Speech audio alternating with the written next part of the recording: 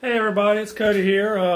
Welcome to No Idea Automotive. This episode I'm going to probably attempt to put my camshaft and my crankshaft onto the block we have here. I'm going to wipe it down first, get the thin layer of dust.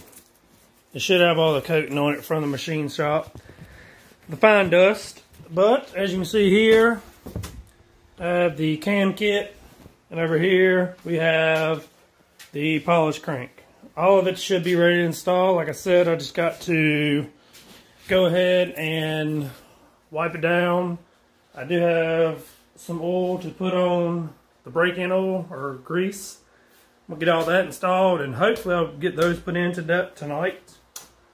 And I hope y'all enjoy it. I hope y'all can learn from it. I hope I do it correctly. So we'll see how this goes.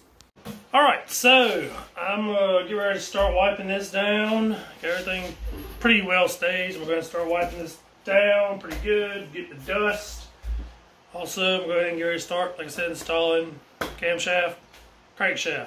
Video quality may not be the best on this one, and I'm truly sorry for that. I'm actually on my own tonight. My cousin is busy. You know, he's got his Porsche project he's working on, so he wasn't able here to help me. So I really hope that my videoing qualities do not turn you away due to I don't really do this that good, I guess you could say. I'm gonna do my best and I really hope y'all still enjoy it. So we'll go ahead and get started, get everything dusted down and go from there. Alright, well, got that dusted down pretty good. It wasn't too bad. I just want to get some of the surface dust off. Now we'll actually start with the old camshaft, which just happens to be right here. There's the lifter and cam lifter lubricant break-in. Also, this little tag tells you pretty much that you better do that break-in.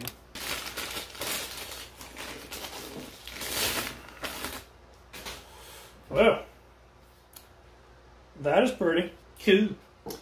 One thing I do know, of course, as you can see, this is the front of your motor because water pump goes right here. It's the easiest way to tell for me. If you look at your cam here, this end is for pulley. This end has the drive on it, is for when your distributor drops down. So that way you know it goes this way.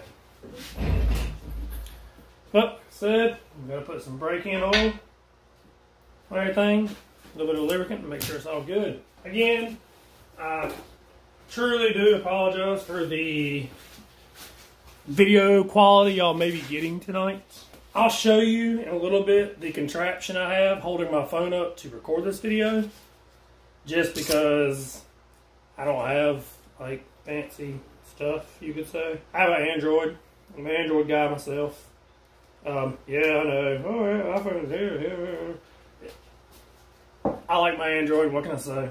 My cousin, on the other hand, has like really nice, like, everything set up.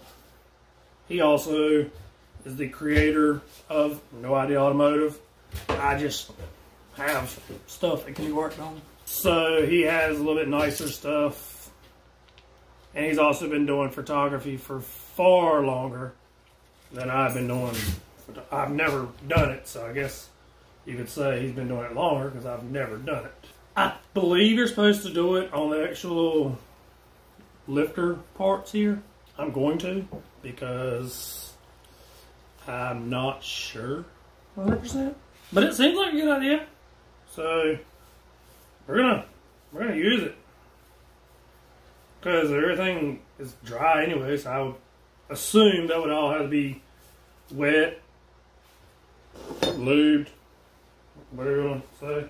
This stuff is kind of weird. It's a lubricant that is like, it almost seems like it could be like get real sticky if you didn't have gloves on.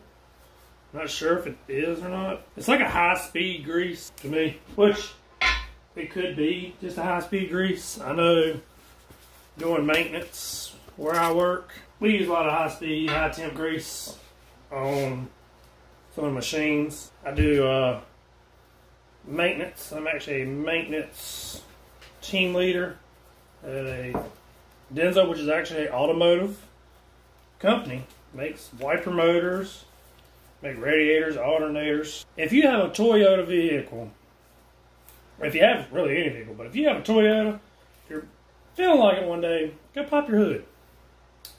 I will guarantee you will see the most stuff under your hood, and it's going to say Denso. Some of the automotive stuff I am doing and learning is, and a lot of help from that, just because I do work in maintenance. I learn a lot from there, so that does give me a little bit of a heads up for doing all this. I'm not a automotive technician by a long shot. It's kind of hard to see, but I'm actually the bearings for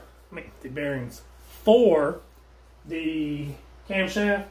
I'm actually putting some of this oil lubricant on those inside here. You can see where the line runs down like this. That's where I'm putting the oil right now, the lubricant oil. It says it's lubricant. I don't know if it's oil or if it's grease. I have no idea. That's ironic because it's called No Idea Automotive. I hope everybody did have them a nice little weekend. Decided to not rain on my baby shower that I actually had, which was really wonderful because that would have been cool. I have a baby. On the side note, I have a baby on the way. Be here in July. Little boy. All right. Back to business. So, this is now nice and lubed all up. So we're going to start to work this in. Oh, we got one through. Okay. Oh, we got two through.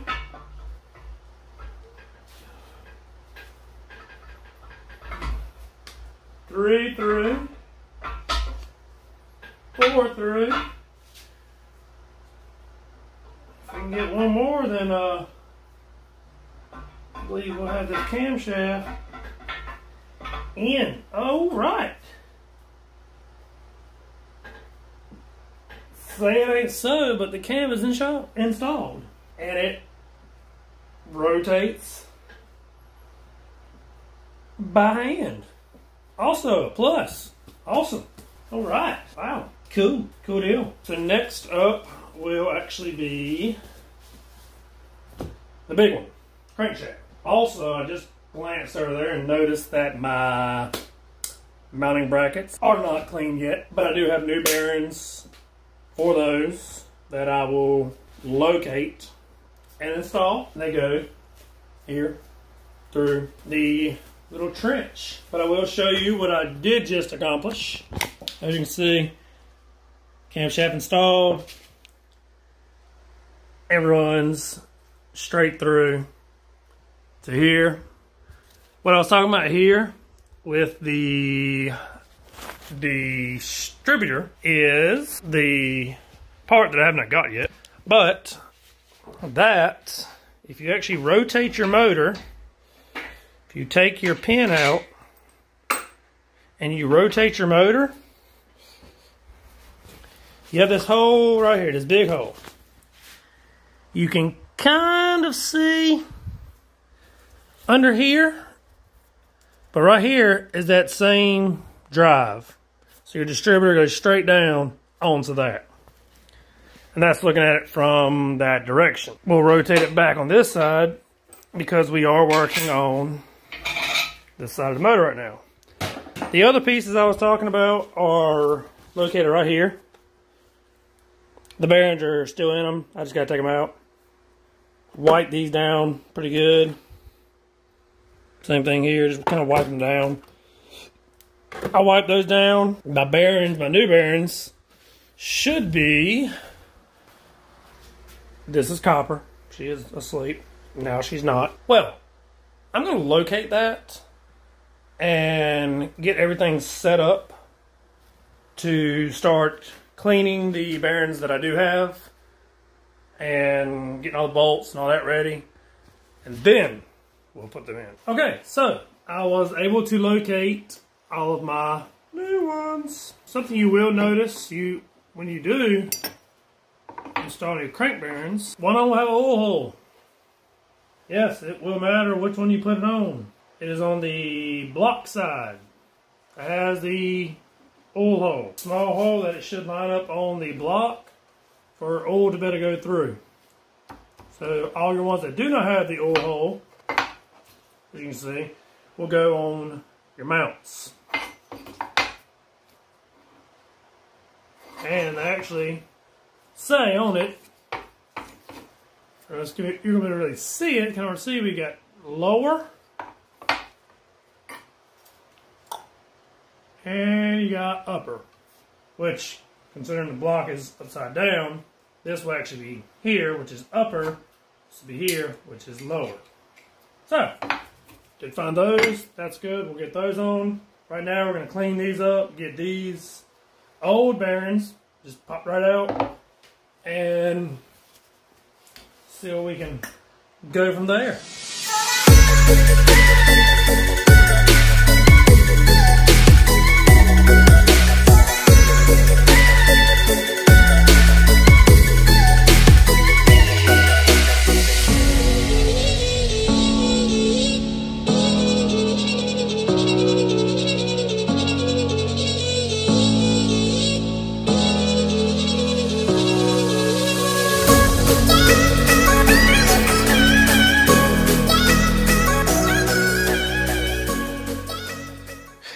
Okay, so as you can see, we got everything cleaned, ready to go with the new bearings.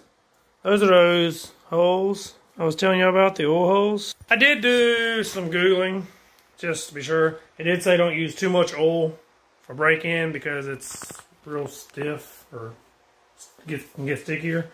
So I think what I'm going to use here is I'm actually just going to put a little bit of engine oil on everything so it's not a completely dry install. I will do some more of the lube here when I actually put the crankshaft into the block. I feel like that's going to be the best thing for it. We'll see. Okay, so I'm going to get ready and start installing the bearings onto the block. I don't know if you have been following us. I got my wife's Tupperware container here with crankshaft bolts on it to keep up with everything while I was working. So we'll get these bearings in. As soon as we get these bearings in, we'll go ahead and we'll drop the crankshaft, put the other bearings on, and clamp it down. Oh, it's about to happen.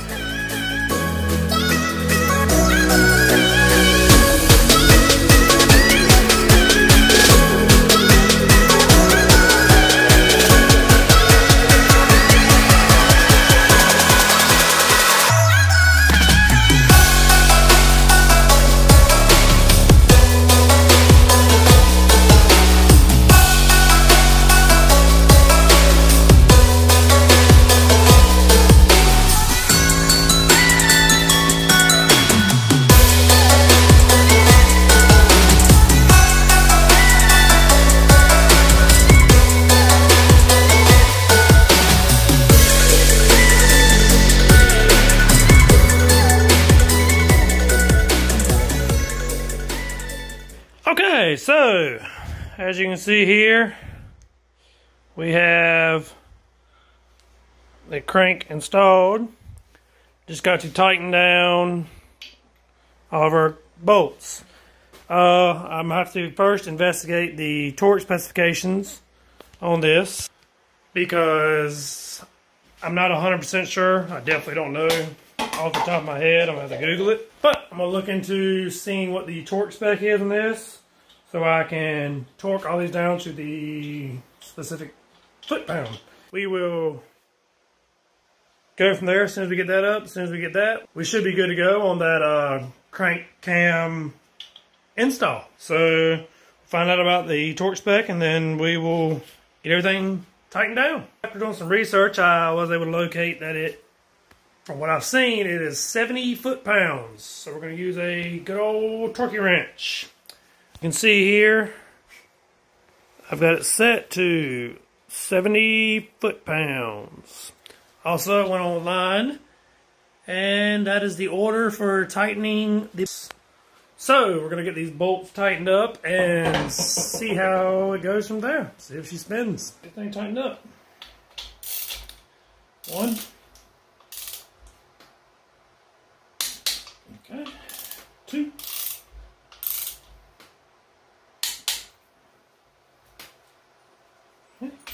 3. Okay. 4.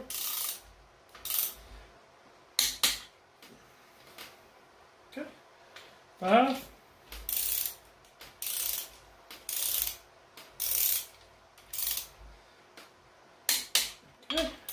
6. Okay.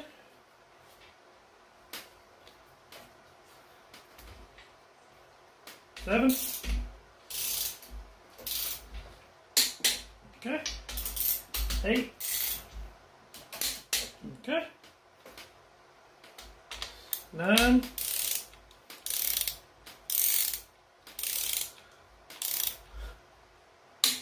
Okay. 10.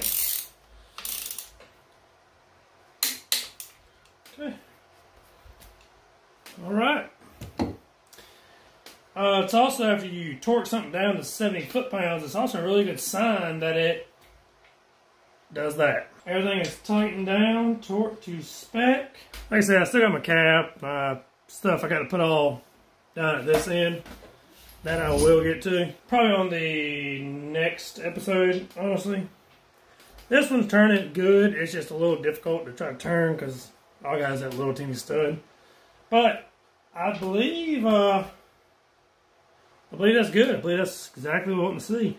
I will be having to remove, of course, this sprocket right here, just because I do have the new double roller timing set that I will be putting up here. So that'll actually be coming off. I'm pretty pleased with that. It also gets that much done that I have more to do. I did go, as you probably saw earlier, like I think it was on my time lapse, that I added a little bit more oil to these, just from after I looked up some searching on it. So next time, I guess I could start installing my end here. Gotta pull this off. I do have a gear puller. Pull this off. Install this one. Get everything mounted up. Installed. I also have pistons I have to install. I'll probably do that next time. I've heard they're a little tedious. I know you gotta pretty much rotate the whole time as you're installing, so we'll see how that goes. I really hit my finger on something and it is hurting. But anyway, I think it all turned out pretty good, and again, I'm really sorry for the video quality this time. I know it is not exactly how it usually is when I have my cousin here, because he, like I said, he's got nicer stuff than me. I really hope y'all did enjoy this video, and I hope y'all continue to keep watching us and learning as we're learning. If you did like this video, please hit the like button, subscribe if you'd like to. It'd be nice. We would really appreciate it. And follow us on this journey. I know it's gonna have some bumpy areas. I'm sorry for that. My cousin, he's gonna be sorry for that. Like I said, we're doing the best we can off of the knowledge that we do have. So I really hope that you continue with us and follow the rest of the videos so you can see this 84 square body get back on this road and this 85 Porsche get back on the road. So, till next time, learn what you don't know. I know I sure am.